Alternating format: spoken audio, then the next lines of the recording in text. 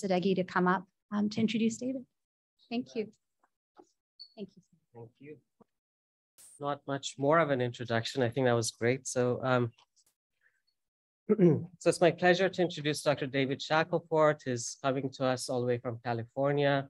David is an associate professor. Congratulations on your somewhat recent tenure now. And he's also the associate director of the Metabolism Research Center at UCLA. He's in the division of pulmonary and critical care medicine at UCLA. His training has been with some of the leaders in the field. He's had training with Ruben Shaw at the Salk Institute and with Paul Michel and Steve Dubinet at UCLA on translational cancer and metabolic research. David has been a personal friend. He's nice enough that he's often mistaken for a Canadian. And he's been instrumental for me and our research in translating some of our basic science work in PET tracer development for understanding molecular mechanisms of lung cancer and developing therapeutic strategies. So hopefully you'll hear more from him. David, please.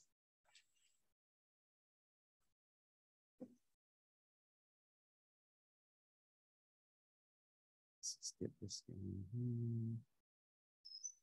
All right, Sam and Sheila, for that really nice introduction. So it has been an absolutely wonderful day. So this is a great way to end the day. And what I want to talk to you about is work that is near and dear to my heart and our groups.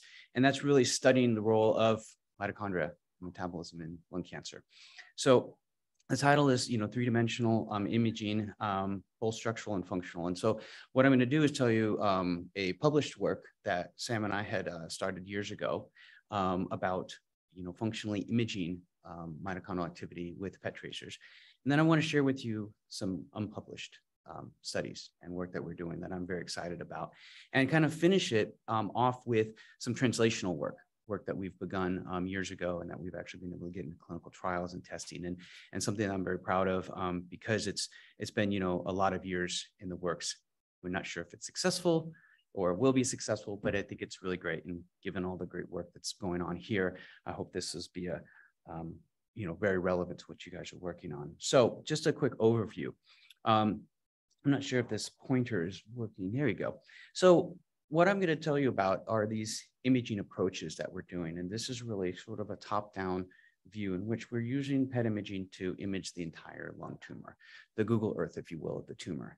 And we're now really going down, and we've been working on different platforms, I'm going to tell you about, to get to a scale of ultra resolution, and that we can get down to the ultrastructures of mitochondrial cristae, and really allowing us to interrogate not only cell-cell interactions in the entire tumor, but the cellular organization of organelles, and not just mitochondria, not just nuclei, but how they all work together. So I will show you some new data that we're very excited about. So like I said, the first part I'll tell you about is this FBNTP PET tracer that we worked on, and how we're using it to study mitochondrial bioenergetics, how we're coupling PET imaging with three-dimensional electron microscopy to generate these three-dimensional ultra-resolution maps, how we're really looking at cellular compartmentalization of bioenergetics. And what we found is these really interesting mitochondrial lipid droplet interactions. And lastly, just wrap it up with clinical translation of some of our metabolic therapies. And, again, this is just early days. This is the start, I think, and what I'm hoping for, of a lot of really great work, and hopefully some really great collaboration in the future with everyone here. All right. So we focus on lung cancer. And as you may or may not know, it is a very heterogeneous and complex disease. Okay, it's a devastating disease. And even though we've had a number of breakthroughs, especially in the realm of immunotherapy, early detection and intervention remain the best chance for cure. So why is that? Well, it's heterogeneous at a genetic and molecular level, so it makes it very complicated. Aside of beyond melanoma, lung cancer has some of the highest mutational burden. So genetically, it's very difficult. We still stratify it genetically, but it's more the exception than the norm to treat lung cancer with targeted therapies. It has multiple histologies. And shown here are the different histologies of non-small cell lung cancer, with small cell lung cancer representing about 15% and non-small cell the remaining 85%. We focus on the two main histologies, lung adenocarcinoma and lung squamous, and I'll be talking extensively about these two histologies and really hoping to convince you that they reside in the lung, but they couldn't be more different, not only in treatment response, but and a lot of that in how they're organized, both organized metabolically. And that really gets to this idea of metabolic heterogeneity. And really from the focal point from our standpoint is mitochondria.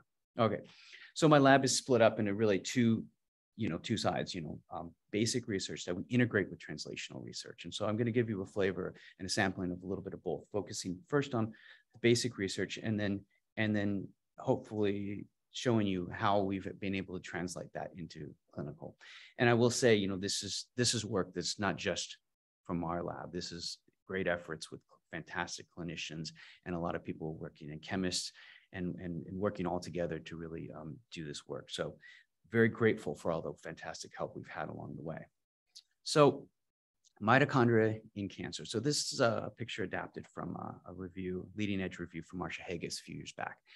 And the point is just to show that the mitochondria do a lot of things. They have their hands involved in a number of critical roles in the cell, which you're all quite familiar with, metabolism and bioenergetics. That's usually gets the big headlines, right?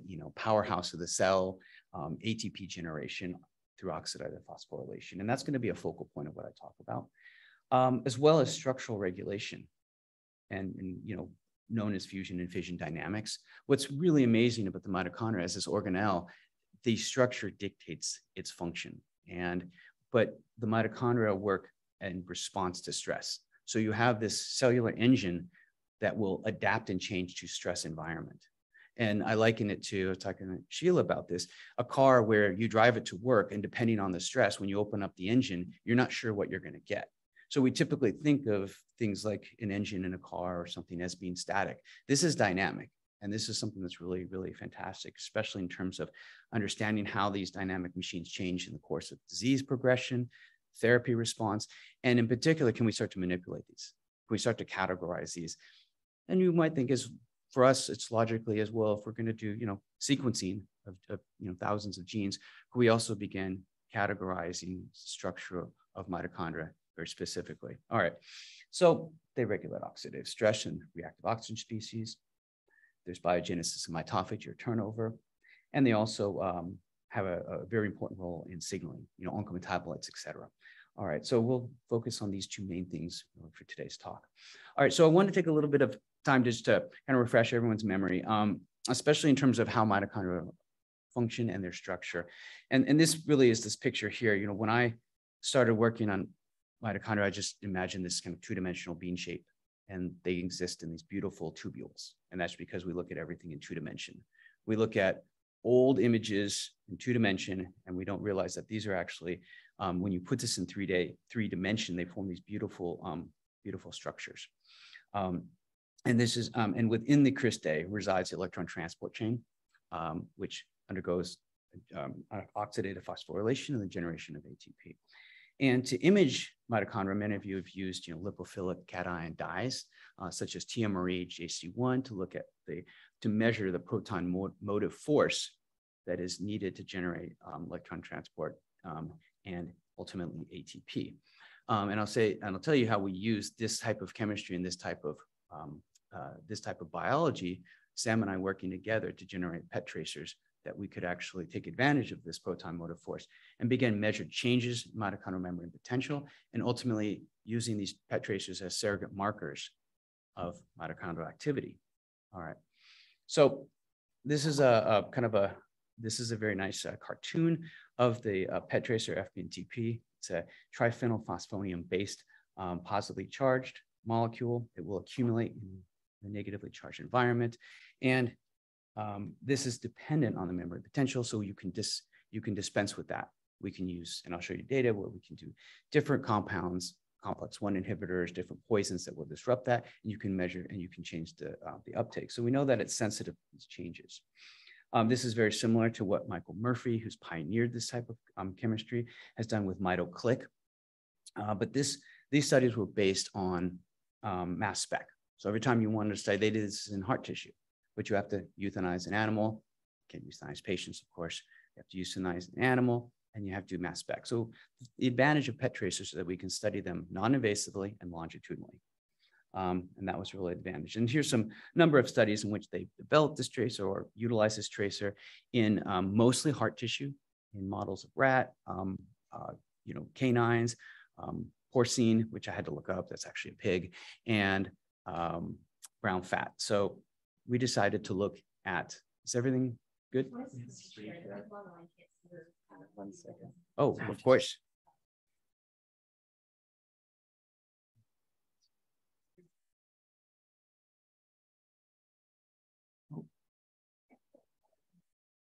We'll get it going.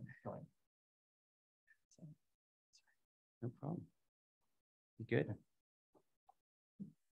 I can skip through it. It's okay. You're right. Yeah, you're fine. We're good. Thank you. All right. Okay. So these are some models. Okay, so how do we model lung cancer? So we have a number of different models. What I'm going to tell you about is some of these genetically engineered models, or we abbreviate GEMs, which you're all very familiar with.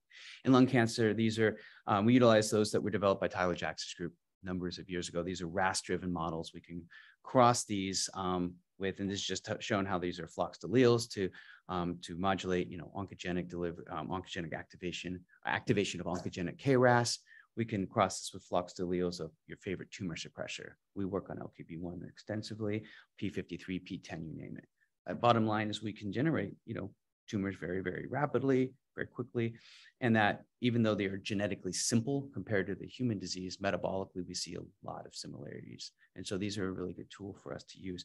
We also pair this with patient-derived xenografts, as well as now primary patient samples. So we really have begun to work with that. I won't show you a lot of the work on the patient-derived xenografts, but what's interesting is when you compare primary patient samples, PDXs, GEMs, metabolically, we do see a number of conserved features, which is really tells us that there's these defined hallmarks driving the tumors.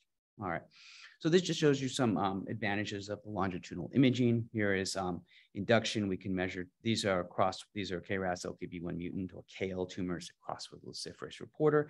And you can just see how we can measure tumor formation at early stages all the way up to late and advanced metastatic stages here. And then this really began our quest to use more clinically relevant modalities. So this is CT imaging with contrast in a mouse, and then FDG PET, the glucose analog. And so what we get is very detailed spatial resolution. We know where the tumor is, but with PET, we also have functional readouts. And I really like that about PET tracers, that we can measure function as well. And we can see how these functions change over time. And that's important to me because, with therapies, the tumors are not going to stay static. And unless you're successful and completely wipe it out, which is rarely the case, they will progress. And so we really want to know, as they progress, how are they changing these metabolic states, if you will. All right.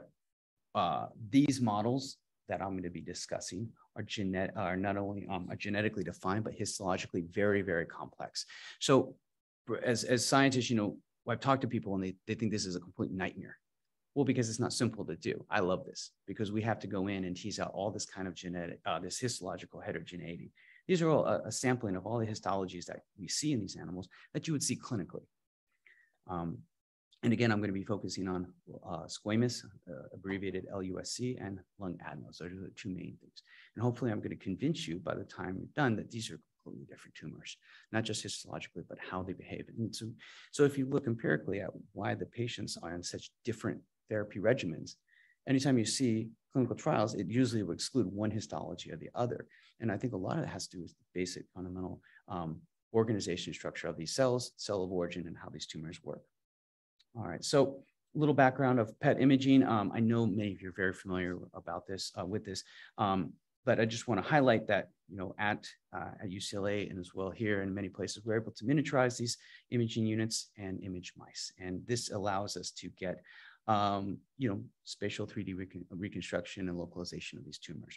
The work I'm going to talk to you about on this FBNT PET tracer, this is work that Sam and I began years and years ago. And it's just been a fantastic collaboration. And the purpose of testing out this tracer was, again, to measure mitochondrial and look at them. And this is, I'm going to show you a movie. This is work that was really pioneered and pushed by Milica Momcilovic, who's now actually starting her own lab as an assistant professor. So this is a movie here of a PET CT overlay, and you can see a beautiful outline of the heart here, and this very large tumor shown over here. I love the lung. It's mostly air. We have very, very nice signal to noise ratio. We also see a number of different, we see liver, we see excretion organs, and liver, but you can see a very positive tumor here. Here's a static view of the tumor here. So we started imaging more and more. Then things got interesting. So if you look here, we have circled here T1 and T2. You notice there's very different uptakes of FBNTP. So we took the tumors out. We started looking histologically. You can see here, T1 is an adenocarcinoma, stains positive for TTF1, where T2 is a squamous tumor. When we started to classify these, we saw a very significant difference in uptake of FBNTP, where the squamous had a significantly lower uptake than the adenocarcinomas. And of interest, they tend to cluster in these very tightly clustered, where the adenos seem to segregate and have a broader distribution. So very interesting. We look at biodistribution, and we see, uptake in the normal tissue, and with FBNTP having very not crossing the BBB and having very little brain penetrance, but hoping to fix that problem in the near future. All right. Okay. So next, we wanted to test this functionally. And so what we began doing is we have a lot of experience with complex 1 inhibitors targeting the electron transport chain. And you can see here's a list of different ones that I'll be talking about. Biguanides like metformin, also known clinically as glucophage. Its cousin fenformin, a much more potent rotenone, which is an irreversible complex 1 inhibitor. And this compound IACS 010759 developed at MD Anderson, and that has been in clinical trials. And so what we would do is we would image mice up front, give them a PET scan, give them 5 days of treatment, and then follow up with follow-up PET scans. You can see here qualitatively, if you look at the PET scans before and after, we see that there is a decrease in signal. And this is quantified here, pre-treatment, post-treatment, and then this is just the summation of 3 independent experiments that we see a significant reduction with fenformin treatment, the complex 1 inhibitor, in the FBNTP uptake. And this is the percent change. So we did see a significant percent change. So these tumors were responding. Reviewers, however, were quick to point out that this is 5 days. What about cell death? Okay, so we weren't getting any cell death, but that wasn't good enough. Reviewers left. So what Melita did was a short 4-hour treatment course with PET imaging. So basically, the very short assays we would do in cell culture, she basically did in a mouse. And I was always really stunned by this, because what we see here is with oligomyosin, which we call hyperpolarization of the ETC, and we see an increase in potential. We see a significant increase in the tracer uptake. Conversely, when we use rotenone, the irreversible complex 1 inhibitor, we see a significant decrease. So we can actually acutely toggle by poisoning and inhibiting the electron transport chain, we can toggle the uptake of the tracer. So it's very, very responsive to changes in the electron transport chain, which was encouraging to us, because now we have a functional readout, and as these things are changing. We also looked at, in addition to fenformin, we looked at metformin, which was actually really interesting to us because it's used so commonly in a lot of other treatments, either for repurposing or for the purposes of diabetes. And we actually saw with metformin a significant decrease as well. All right, so we wanted to dig in a little bit and ask, what's going on with these squamous tumors? Why is it so low? Could it be that there's something going on with complex 1 in these tumors? And so we had some previous data and kind of putting things together, little nuggets of knowledge where like, that's really interesting. Not sure why that is. And one was the lung squamous tumors are very refractory to complex 1 inhibitors. They don't simply put, they don't care about inhibiting that.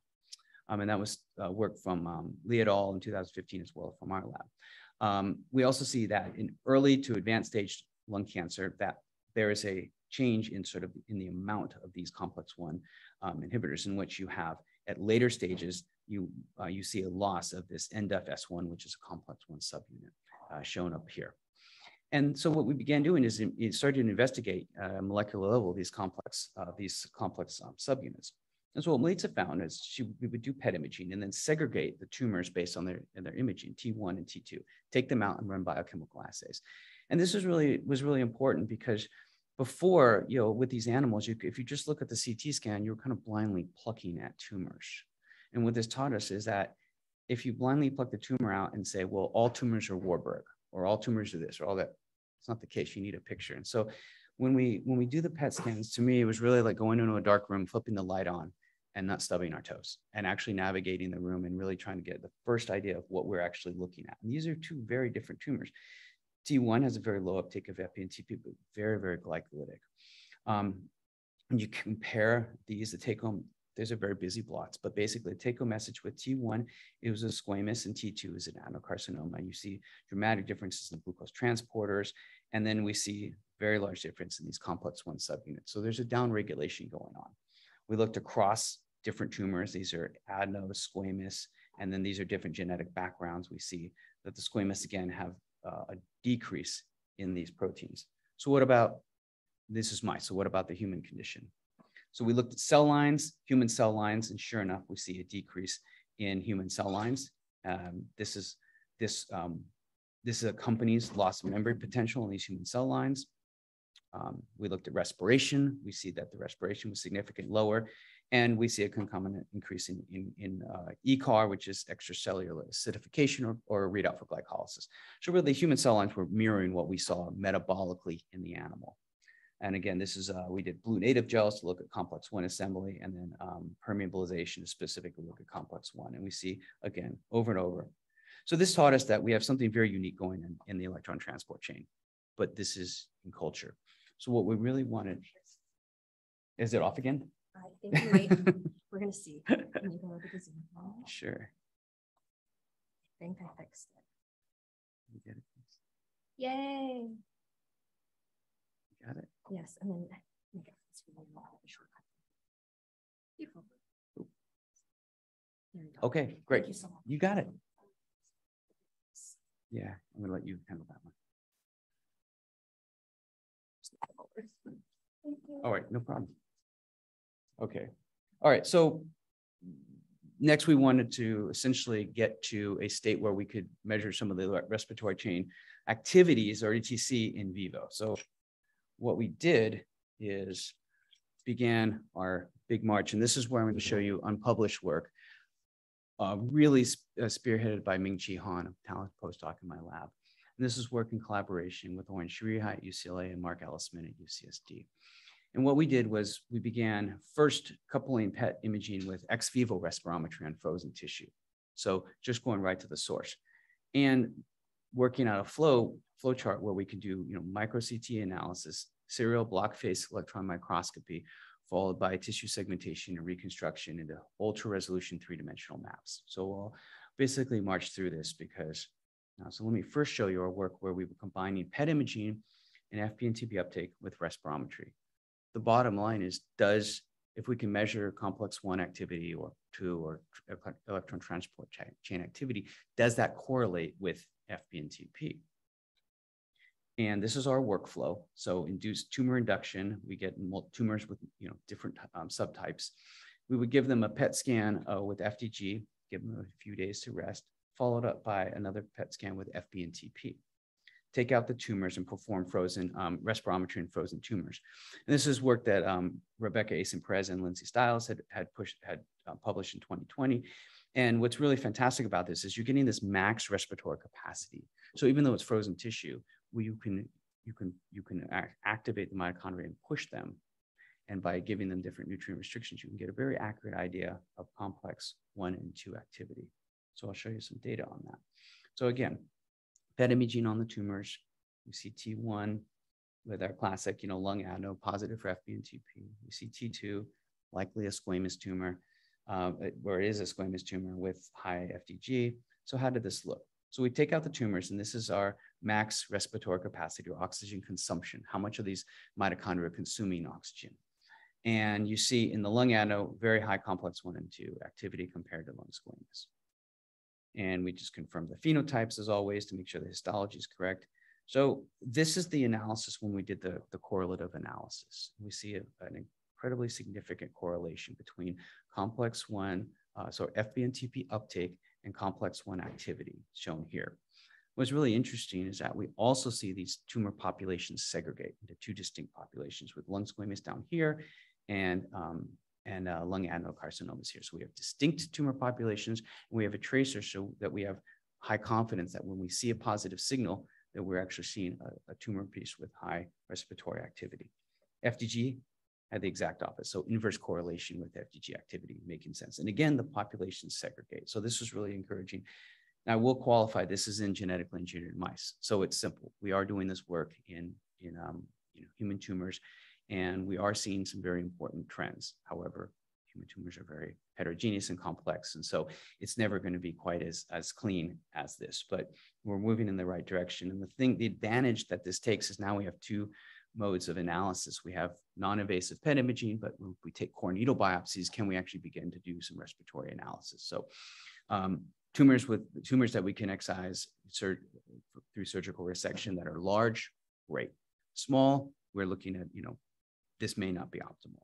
Okay, so now I want to show you what we did with the actual image analysis and break this down. So I'll show you here. These are high-res CT scans. In orange is the beautiful lung parenchyma. You can see the branching airways in this animal, and this is a KRAS-driven gem, and we see a very large tumor here. And so what we would do then is excise a piece. And so the PET with the CT really gives us spatial resolution. Okay, we know where we want to go with the tumor. We know top to bottom, left to right, front to back. And so orientating this was really important. And we would, I'm not going to show you this data, but we actually cut these tumors in half and then cross-reference its mirror image with histology. So we can select for live viable tissue, segregate that from necrosis, and actually go into different markers. So that's really nice. And then this is what the tumor looks like. And we begin to process this serially. So the electron beam will scan, it will slice, scan, slice, scan, slice, and we get 250 to 500 slices per tissue. So we get a lot of two-dimensional EM images that we can now begin reconstructing into a single image. Okay, and this movie's not playing, but just take my word for it. This is a three-dimensional block of tissue with ultra resolution. So we have a huge amount of information we need to now deconvolute, segment, and then put back together. All right. So I'll show you some. Here's a topography, three-dimensional topography of the tumor landscape. So these are individually segmented cells, color-coded by the type. So you can see here in blue are the squamous cells. They're loaded with immune cells as well, because these are immune competent mice. You see here in yellow neutrophils, we have macrophages, et cetera. So we have really the full landscape. All right, so then the next step is to really begin segmenting. So I'm going to show you some work where we were honing in and concentrating on individual lung cancer cells. So this is a two-dimensional SBEM analysis with multicolored tracing, manual tracing of different mitochondria. And this is what the cell looks like, the tumor cell 3D reconstructed. This is a lung adeno that's positive for our FBNTP tracer. In blue is the nucleus, and these beautiful mitochondrial networks are in red. And you can see that there are some very long fused networks. They localize both in a perinuclear juxtaposed to the nucleus, but also throughout the cytoplasm in the cell. So a beautiful distribution of these. And I'll get to you, and I'll tell you, some area when we're looking at this, this large space in between. In other words, what are some of the other organelles occupying this space? All right, so what does the squamous look like? That's negative, completely opposite, highly fragmented networks, mostly localized perinuclear. So we suspected that these mitochondria, even though they're numerous and abundant, they're not functional. Okay, and that's not surprising. But what was really cool is this is actually from a tumor, and this is actually convincing us that, of what we can actually start to do and render. So we had a little bit of a problem. If you do the, we did the math, and if you take all this manual tracing and you start to build this, it would take my postdoc, Ming Chi, about 4 weeks to do slices. So with 300 cells, that would be about a decade's worth of work. So she is far smarter than I and came up with a strategy, which was deep learning convolution neural networks. Okay, so take advantage of this AI technology. All right, so I'm not going to spend a lot of time on this, but I want to give you an idea of what we might. So we collaborated with Stefano Suato's lab in the UCLA Vision Institute, and this is a UNet convolution neural network. And basically, what they developed it back in 2015 is for biomedical image segmentation, right? Reading for radiology, reading CT scans, reading MRIs. We asked really simple, can we train it to read mitochondria? So how this works is you get this processing and you get the sequencing, and you do this manual tracing, and that's your ground truth. And you're going to put this into this training module, and it's an iterative process. And so how this training process is, this is the UNet is what it does. It starts to break down individual parameters. So I always, the analogy is facial recognition. It's going to break it down to individual parameters. And then it's going to begin deconstruct and then reconstruct. As you break this down, it gives weights. So it's going to assign the mitochondrial phenotypes and features higher weights than those not. So when you reconstruct, a nose, an eye, an ear will get a higher weight than, let's say, a chair. So when we reconstruct, we can find faces in the crowd and distinguish that from an empty seat. And so what we're doing is we're reconstructing and distinguishing it. So the program is learning.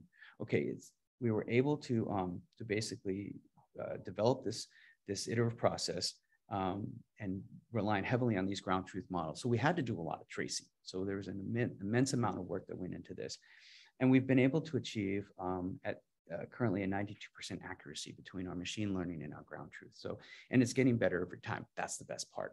The other thing is it takes about 4 hours. So, so you can, and that's doing, 150 to 300 cells in a piece. So we're getting better. And so basically what Ming Chi was able to do is increase our output by 4 to 5 orders of magnitude. So quite an effort, and we're really thankful for Stefano's work, and that would be with Alex Thiard and Alex Wong. Okay, so let's put this all together. So here's here's basically the PET imaging, the three-dimensional reconstruction, and now we're looking at 2-dimensional slices of individual mitochondria that you would see in a textbook. And you see the mitochondria with the beautifully organized cristae. You see now shorter mitochondria. And what we began doing is then reconstructing them into these 3-dimensional structures.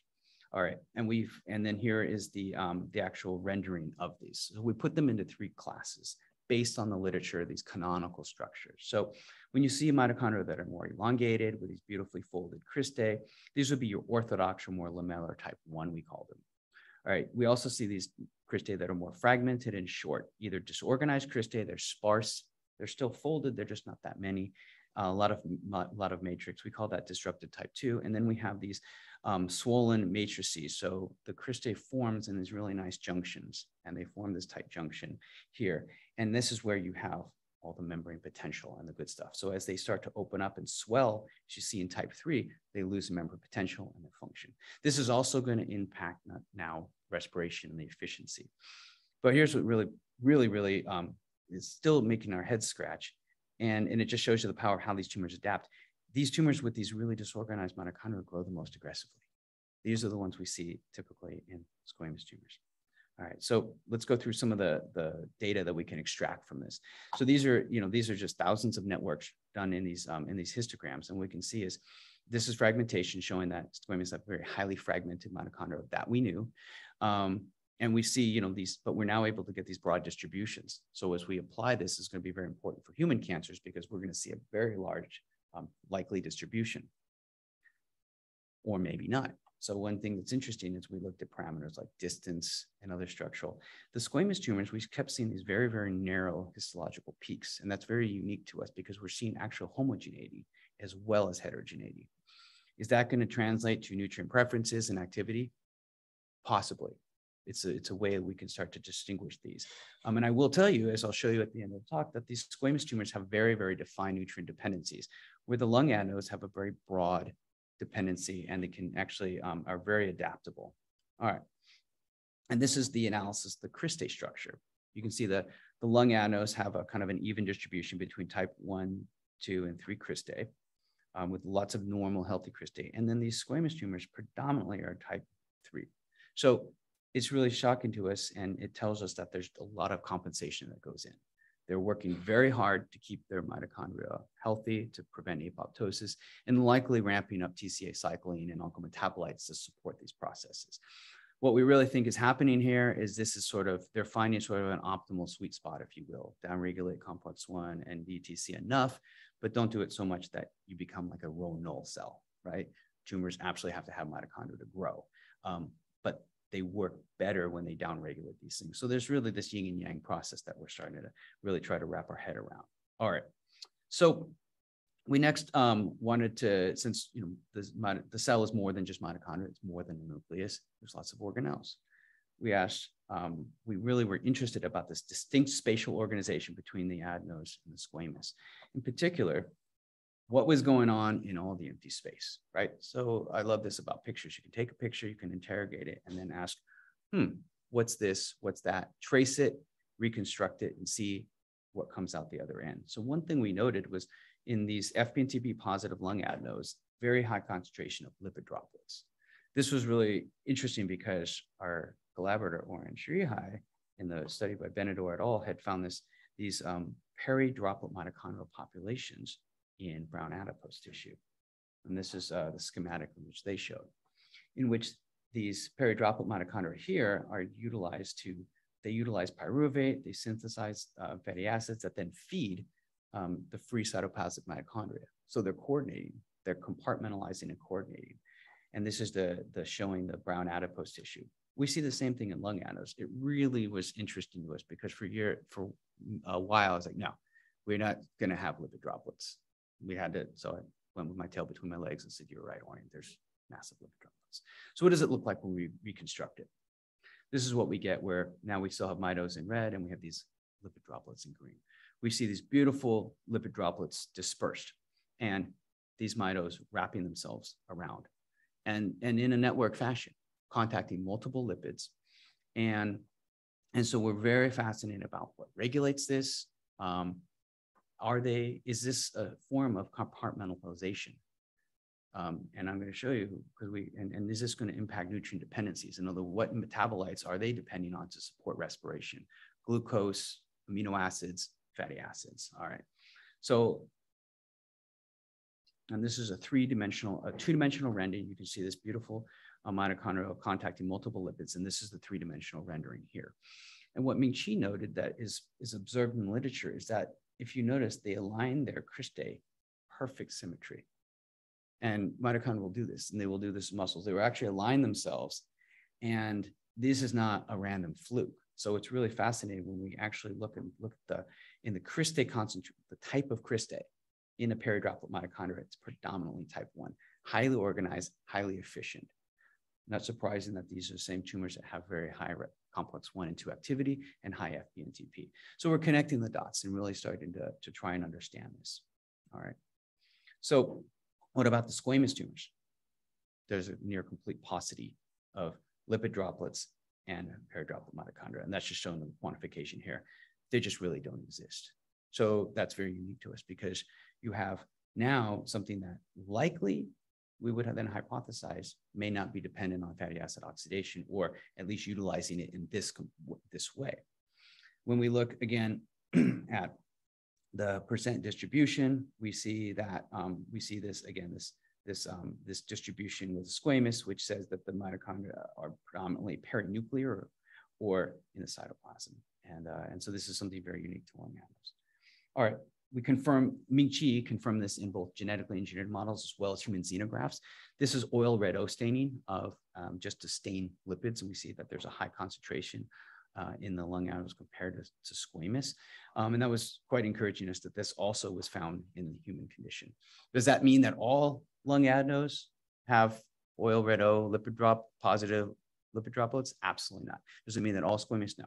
This means that we can segregate these, but likely if we think of like all tumors on a Venn diagram, there's going to be an overlap. But we do see these conserved phenotypes over and over again, which is exciting for us in human cancers. So this is Bodipi staining and mitochondrial staining, mitochondrial in fuchsia and Bodipi in green. You can see here these are highly active lung squamous, highly oxphos proficient lung squamous cell lines. And you see loaded with these peri-droplet mitochondria that we've quantified. And then we looked more at these squamous tumors. This is a lung squamous, and we also began looking at things like head and neck squamous. Not surprising, they have a conserved phenotypes as well. So across cancers, phenotypes are conserved. And we see this, again, drop out. So this was exciting in terms of what we have going on regarding finding this phenotype. And now we're really starting to piece this together on what drives this and what are some of the pathways that drive this. All right, so what about nutrient dependencies? So shown here is really beginning to integrate how do nutrient dependencies that fuel the TCA cycle and that ultimately supports electron transport chain. So what are these tumors depending on? So using Seahorse, we can actually interrogate the glycolysis, basically pyruvate, using a mitochondrial pyruvate or MPC inhibitor. We can see how much they depend on pyruvate. We can use atomoxir to inhibit fatty acid oxidation, and glutamine, and we use this glutaminase inhibitor, BIPTIS. And so what we found, go back here, what we found is if you look at the adenos here, there's a decrease across the board with the pyruvate inhibition, atomoxir, or BIPTIS. It shows that they absolutely depend on all three of those, and we'll utilize those. What's interesting is when we look at these squamous, they are not responsive to atomoxir, and that absolutely 100% agrees with the fact that we don't see these lipid droplets, and it's really interesting. The other thing that's really fascinating is then that means that they're very dependent on supporting glycolysis and amino acid metabolism. We just happened to had a study previous years in squamous where we found they're very dependent on glucose and glutamine, and we could actually target that. So we tested this in media. What Ming-Chi found is she basically just stripped out basic nutrients from the media. And I love this experiment because it's elegant and it tells us so much. You look at these oxphos proficient, respiratory competent lung adenose cells, you see that if you reduce low glucose, they still grow. Glutamine across the board, you take out glutamine and all cells die. They need glutamine in culture. But then when you took out fatty acids, they stop growing as well. And this was a cell line I told you before, showed you that it had very, very high peridrop mitochondria. So then we look here at the squamous tumors and we see again, when you restrict glucose, they're not happy. But fatty acids, stripping them from free fatty acids, they grow right through it. So this is really interesting that we've seen. All right, so this is sort of what we're trying to put together. We don't yet know why they're truly losing fatty acid oxidation. And like I said, this is something where we will have to do the lipidomics before we really can make those assessments. This is all based on nutrients that support respiration, but we're very interested in pursuing this and really understanding in particular tumors that have very restricted nutrient preferences. Find those nutrient preferences and can we target those? So this gets to the last part where I want to talk about therapeutically targeting metabolism. And I have a lot to thank Sam about for this because we would have great discussions and he always ends it with, so what? You know, you do mouse gymnastics and you have these wonderful models, but it doesn't really mean anything unless you get it into patients. And so this is always something that I appreciate from, you know, my colleagues like Sam and my clinicians. We have to make this something that's clinically relevant and tangible. So let me show you our strategy of what we're looking for in sort of grouping, at least in terms of lung cancer. This is an old outdated slide, but it just points that there's a number of mutations in lung cancer, and we can genetically stratify patients. You know, basic ones like KRAS and EGFR dominate. Until recently, there was no KRAS treatments. Now there's targeted therapies with modest effect. And EGFR third generation inhibitors work well, but you'll see there's still many, many patients when we get samples in, there's no defined mutations. So they go on standard chemotherapy plus immunotherapy. All right. Squamous, it's even worse. You know, there's not many targeted therapies. And so most of these patients are on chemo IO treatments. All right. So our thought is this, can you take, you know, either genetically stratified tumors or those that are unknown and to basically start to metabolically stratify. And this is not restricted to lung cancer. We can do this on all. And then basically defining these. And so we compare this with, with uniform metabolic dependencies and precise treatment. Some advantages, this is independent of the mutational. So if you see, you know, when we started sequencing our PDXs, I was astounded by the sheer number of mutations that just keep pouring out. And so I could, you know, think that maybe I'm going to do a BRAF inhibitor or maybe a TOR inhibitor, all these, but that's a bit of a shot in the dark. And sadly, you know, patients of friends of ours maybe get, you know, sequencing from Foundation Medicine or all these types of places. They'll get a lot of data back, but not a lot of tractable therapies. And so by doing these mutations, you're talking about basic nutrient dependencies, pathways that are absolutely conserved. And when you start to restrict, the question is now will you start to restrict the tumor growth? And so that's our strategy. It's a salvage treatment. And these are patients that are, have failed, chemotherapy, immune therapy, and as well in the targeted therapy space as well. We're very interested.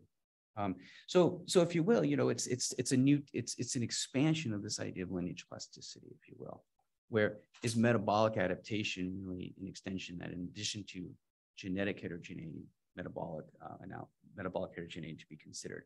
And really, if you look at these patients within here, we're very excited about the possibility of really profiling these patients independent of the mutations and treating them. All right. So the premise here is this idea of therapeutic window. And this is why these have been successful, at least in our hands preclinically, that I'll show you. This is nothing new. This was the same story we had with, when Brian Drucker was developing Gleevec. There's no way a kinase inhibitor can actually do that. You're going to inhibit all kinases and kill, not so fast. There's a very defined therapeutic window.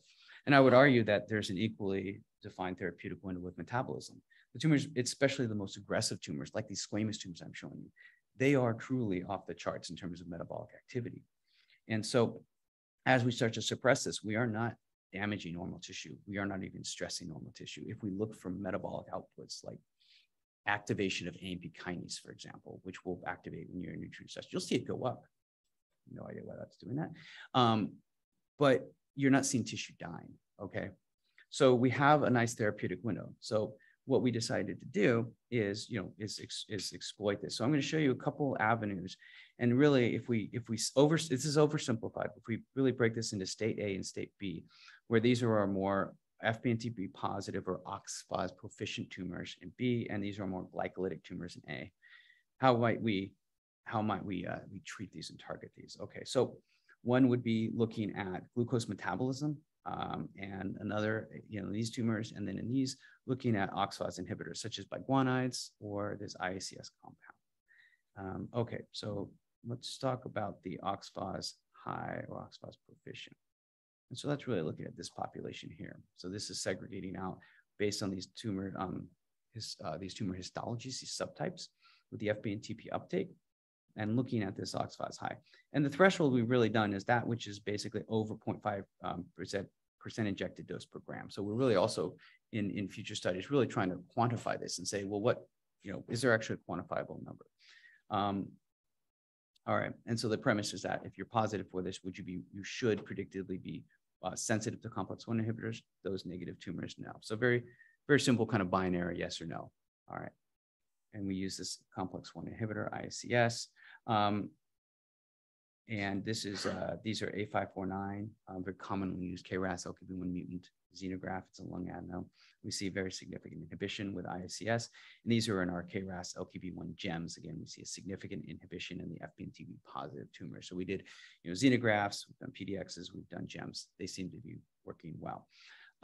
However, we don't tend to get much apoptosis, so this seems to be more of a static effect, and tumors will adapt. So one thing that we're ongoing is complex 1 inhibition, ETC inhibition actually going to be clinically tractable, because we also, IACS, unfortunately, they're finding high toxicity with these compounds.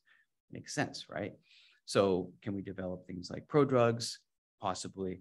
One thing we found is this idea of manipulating the networks, take advantage of the plasticity and pushing these tumors in different distinct states by remodeling their mitochondria, and then screening and saying, okay, now do we have a permissive state, whatever that state be, and run that against standard of care therapies. So this is something we're excited about and doing. And of course, we can use PET imaging to monitor these adaptive states. That's the goal, monitor over time.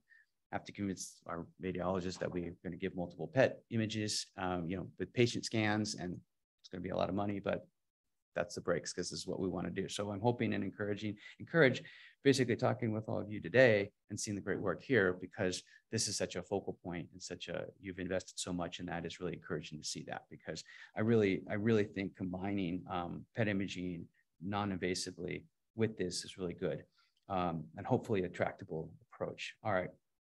So what about this population, the negative population? And that's really highlighted here. So if you see the high glucose uptake, we thought immediately, well, let's just go after glucose metabolism. And so we use this compound, these TOR inhibitors, MLN 128.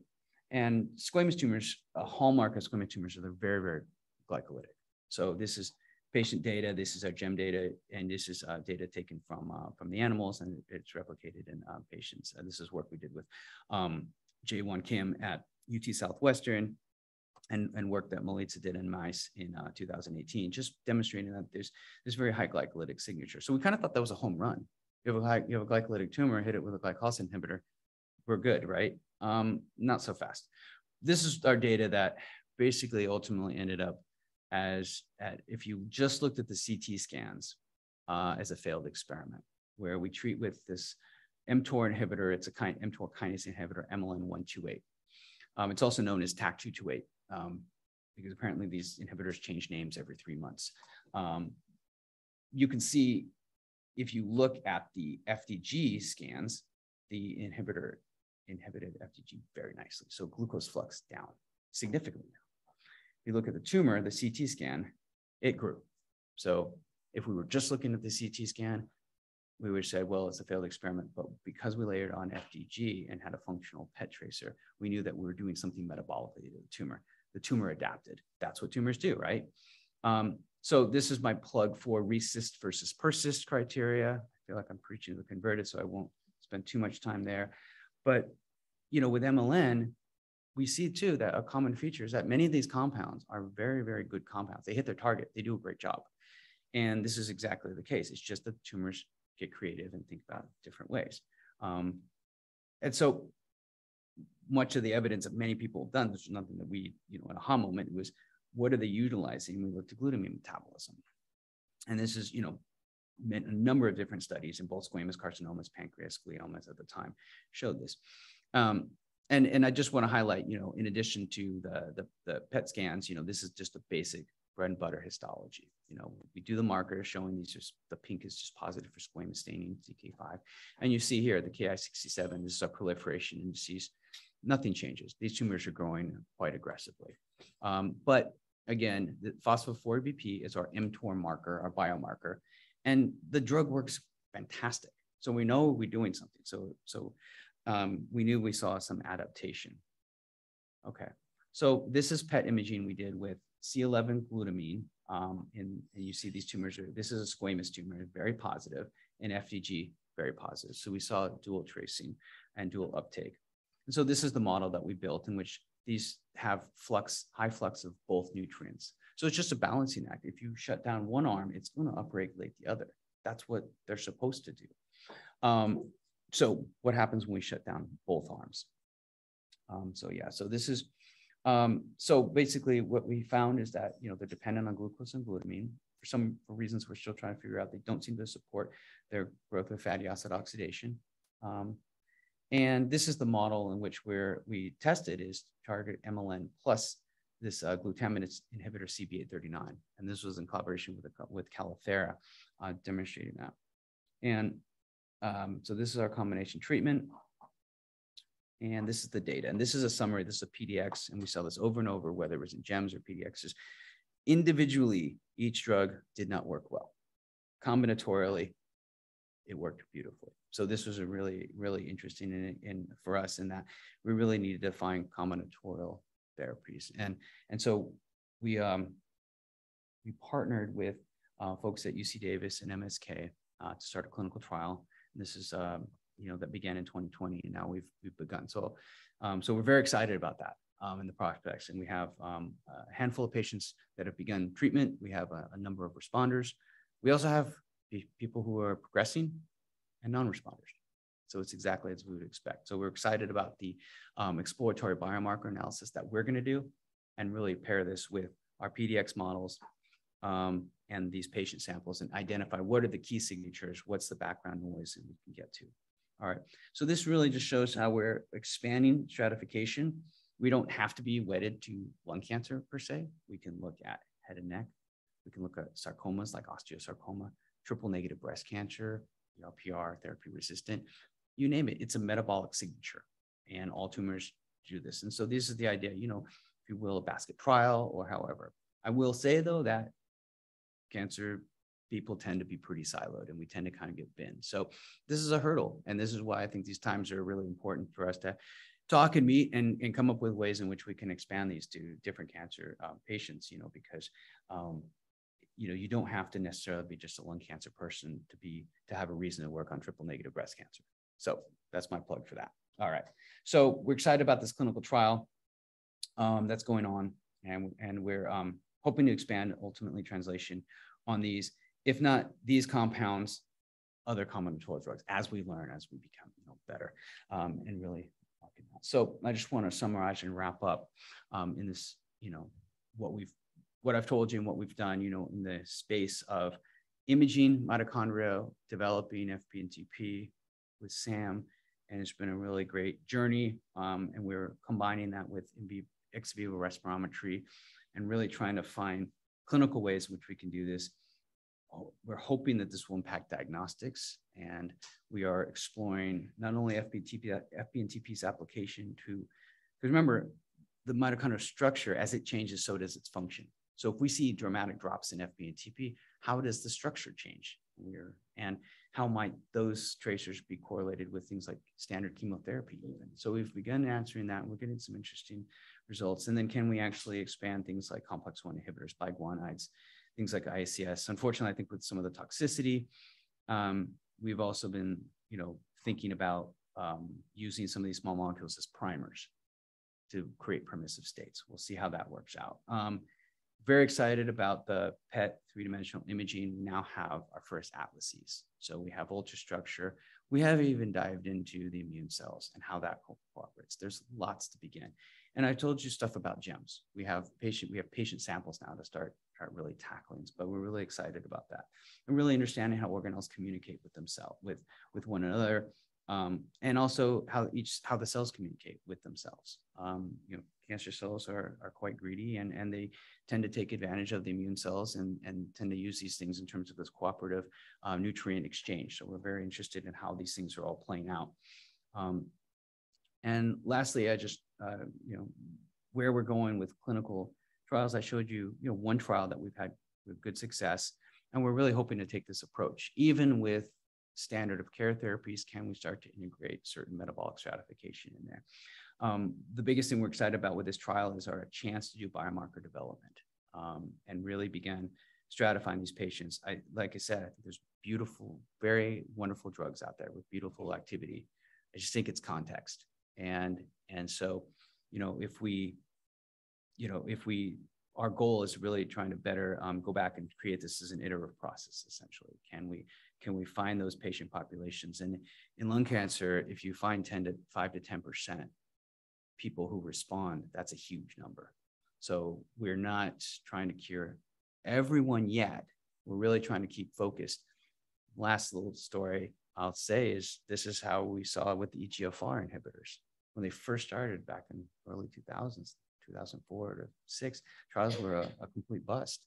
They were looking at EGFR amplification. Doesn't do anything. Patients look like they've been on hospice. It was the point mutations that would tease out within those massive data sets, the L85R, deletion 19. Then they became resistant to first generations with T790. Well, now you're on a third generation osimertinib. Patients are living 1.5 to 2 years. It's amazing. So this is the type of thing of going in and taking that massive subset and saying, well, you're still talking about thousands of patients buried within that. And so this is a thing about, we think there's a lot of great success stories that do get buried and lost within this data. And so as much as we see, when we look at our patient samples, we maybe have in our clinical trial 13 patients. We have responders, partial and non. So we're very excited about the distribution, and we're very interested in those that responded to find that signature and say, this is a signature for if you respond. For those who didn't, we want not to waste your time. We want to find something that works better. And that's really ultimately the essence is we don't really want to waste people's time, right? Going through lots of random treatments that aren't going to make any difference. So again, the most important slide, those people who actually did the work. So I want to thank my lab, Melitza, for really all the great work, both the the work with the clinical translation, the glucose, the MLN CB839 study, as well as the FPNTP study. Ming-Chi for fantastic work in developing this three-dimensional SPEM analysis and these convolution network analyses. It's been great. My collaborator, Stefanos Watto, and both Alex and both Alex's for their work with this deep learning algorithms, Orion for his help with, and Lindsay and Rebecca for all their work with respirometry. Sam, very grateful for all your help and collaboration. It's been a fun ride, and I hope we continue a lot more. And then of course, Mark Ellisman at UCSD for the great work with the EM and image analysis, and Jonathan and Paul for taking a chance to do a clinical trial with a PhD from UCLA on metabolism. All right, I'll be happy to take any questions. Thank you for your attention.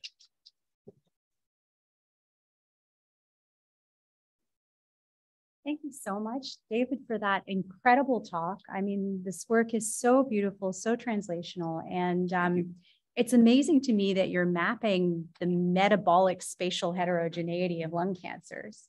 And it's amazing that you found this way to target all of the metabolic pleiotropy, because exactly as you said, you worry if you're only going in with a drug that targets the de novo pathway, the salvage pathway is still there. And so this is such a nice empirical way of targeting, poly-targeting, which is amazing. Yeah. So I'll start with one question quickly, and then Lara has a question already, and there's one in the back, Greg as well. We'll go to Greg next and then Lara. So very quickly, you said that even with some, even though you're targeting this metabolic pleiotropy multiply, there's still that metabolic adaptation of the tumor, and it's continually adapting. So do you have any evidence, or you sort of hinted at it in your talk, that it's actually the niche itself that may require to be targeted? Is the niche in the lung actually helping the tumor overcome some or adapt metabolically? And is there a possibility you'll need to target the niche as well? For example, is there an immunosuppressive niche in lung cancer? I don't know this, but. Yeah, okay, great question. So the answer is yes. This is still very early days. We are now looking at, the immune microenvironment and looking at immune metabolism and how it's all related. So the simple answer is yes, we need to do that. And how is that happening? The environment absolutely matters. So the lung is constantly bombarded. So I would say that, the lung tissue is very, very good at dealing with oxidative stress and dealing with these stresses. So there's innate pathways that we have to take and consider. I think they're very, very good at upregulating these pathways. And then how does it compensate? So one thing we're exploring is there's been a ton of work in the immune space, especially in, for example, LPB1 or STK11 mutant tumors. KEAP1, they have a high amount of the infiltrating tumor cells are very different populations and very suppressive. But it is tantalizing to think, as we start to manipulate metabolism in those, can we actually change some of those readouts? And of course, this is something where we're really needing and will be collaborating with, immunologists and, both oncology as well as just basic immunology to get that understanding, because we're at early days. But I would say that the field is doing an amazing job progressing and understanding this. And then I don't know if I really answered in terms of the niche, but yeah, it absolutely matters. And people are now really looking at the whole physiology of, where these things. So I think it's exciting, and hopefully we can actually start to learn from a lot of these studies and then apply them back. Yeah, absolutely. Two advantages I think you have is that it's really hard to study the niche especially the immune niche in an immunocompromised host with the PDX model, but you have these beautiful gems that you can use. And so let me go to Greg's question so I don't waste too much time. Great. Thanks, David. I really enjoyed it. I was really intrigued with your lipid problem. Yes. Fatty acid oxidation angle. So, when you think about lipid droplets in adipose tissue, they're a buffer for energetic stress. And so it's the same thing happening in cancer, where, the most susceptible cells are the ones without any lipid droplet. I didn't quite get whether you got to that point where you see that's the more sensitive. We precisely think that. Following on yeah. to that, when you do the combination treatment with glucose and glutamine, do you see complete disappearance of lipid droplets in the cells because you're obviously reducing? Yeah. So we're actually doing those experiments right now, and really basically reverse engineering We've done the glucose restriction in the squamous tumors. And so that's where Ming-Chi is now staining to see if once we restrict glucose, do we see this formation of lipids? Does it switch metabolic signatures, dependencies? What I can tell you is what the mitochondria do. Once you restrict glucose flux in them, they completely remodel. It's remarkable. They redistribute, they become motile. I didn't want to keep you guys here for 3 hours, so I spared you that data, but it's absolutely remarkable. They become motile, their cristae form, but they still grow as a carcinoma, but they've definitely remodeled. The big question is, will they now be able to form lipid droplets? We're not sure. Going with the adenocarcinomas, in all of our models, we think these lipids are absolutely protective, like you would see in adipose tissue. This was the shocking thing, is they have so many behavior traits like you would see in white adipose tissue. Just took us a while to actually take the images and convince ourselves that this is happening. If we treat these models with chemotherapy, nothing. If we treat them with cytotoxic, nothing. We haven't looked at things like lipid peroxidation and other types of things, but this is what's so great, is as we see the phenotypes in the cellular architecture, can we be more clever than the tumor and say, well, let's go after different nodes that we normally just would never have thought of. Very interesting point, and I think it's really great. And it just speaks to where we're actually trying to work backwards and learn from normal tissue and cell of origin, and really how these things are playing into the cancer itself. Great questions. Laura. Yes, thank you so much for those. I have two questions. First one is, so with the compounds showing that additional to the amazing, and I guess that one of the potential applications would be monitoring clinical feasibility. If it's more sensitive than like the standard indexing. So on that note, how close are you developing like a compound that can cross the blood-brain barrier? That's the big difference. And then the second one is more related to one of the graphs we show, like a topological distribution with a uniform proportion. How do you do that? Like, yeah. So I'll start with the BBB. So Sam is hopefully making some great progress. We've been chatting. It's something that we've been collaborating on.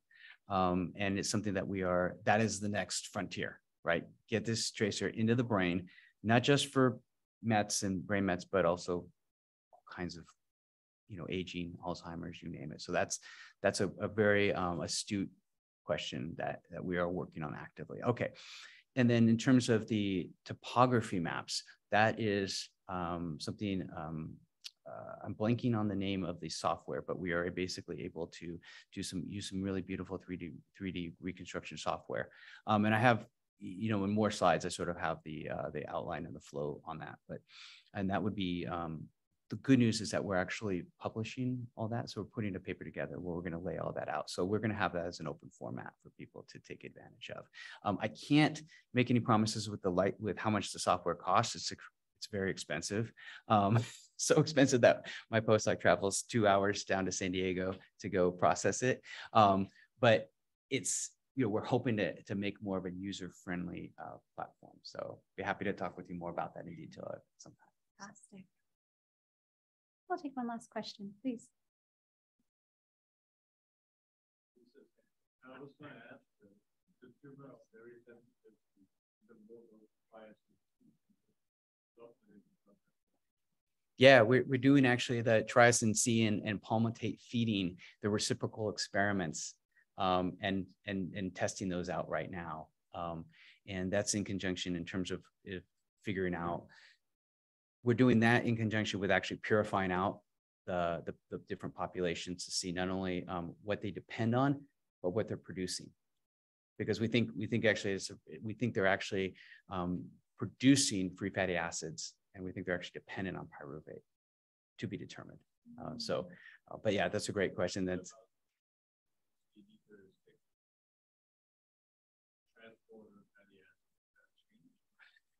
yeah. I'm trying to remember. Ming-Chi did one quick Western blot, and I'm trying to remember if we saw much change. I don't know if we saw much change in that. But it's still a little bit early days because we're going to interrogate that a lot deeper. as well as just understanding the mechanism of what's actually driving those together and apart. Which ones? The ones with lipid droplets? Oh no, they seem to be quite the opposite. They seem to be quite, quite a bit of oxygen. And it's a great point, because that's the other thing is, can FVNTP be used as a surrogate marker of hypoxia? So great question. And then we're thinking the same lines. Thank you, Dr. Bedard. Wonderful. Well, help me thank Dr. Shackelford for this amazing talk.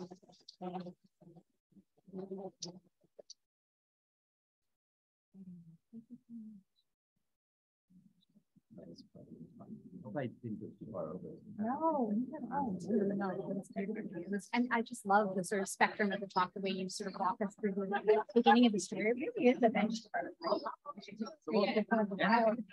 I mean, we'll see when we get there.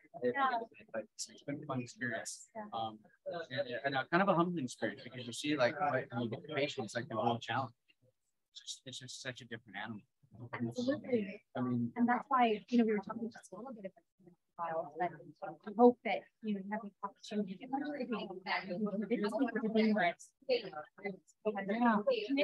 to run the treatments and then recognizing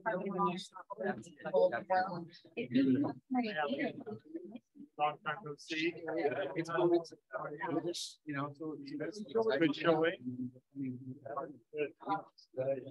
Very good. So I'm not saying that I'm hollering away from you. It's in the back of every little plan. Dave, so you have to say. Hi, David. Great to meet you. Well, Thank you for taking the easy.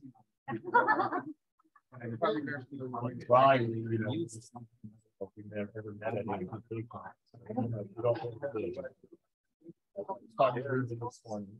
No way. Yeah. Awesome. I just saw Ruben and Keystone. Very good. So very nice. Anyway, the liquid drops are very nice first. Thank you. We have a similar story, liver tumors, where we definitely see reduction of the lipid droplets and